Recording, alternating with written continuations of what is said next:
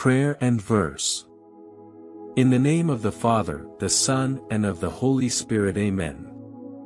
Divine Spirit of the universe, we come before you with heavy hearts, witnessing the heat that scorches our earth, the flames that rage uncontrollably, and the devastation that follows in their wake.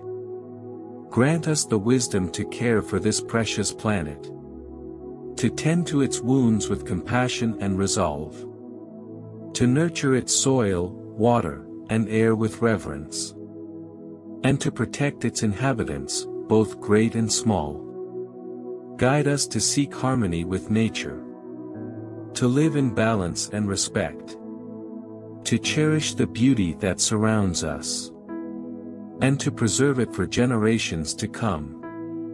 Grant us strength in the face of adversity, courage to confront the challenges ahead, and unity to stand together as stewards of the earth. May our actions be a prayer for healing, a testament to our love for this wondrous home, and a promise to safeguard its splendor for all eternity. Amen. Verse of the day.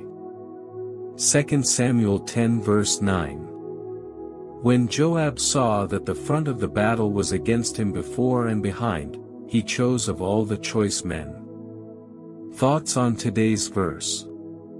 The depiction of Joab's military tactics in the Bible provides valuable lessons applicable to navigating life's challenges, particularly within the Christian context.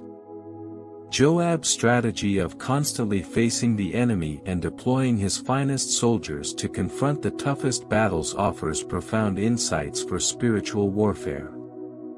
In essence, it suggests the importance of maintaining vigilance and courage when confronted with adversities, always confronting them directly with unwavering faith.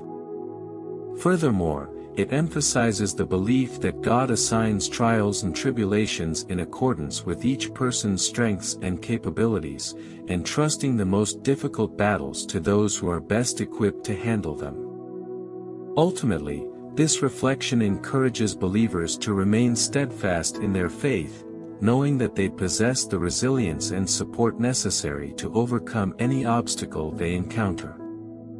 We need unity prayer.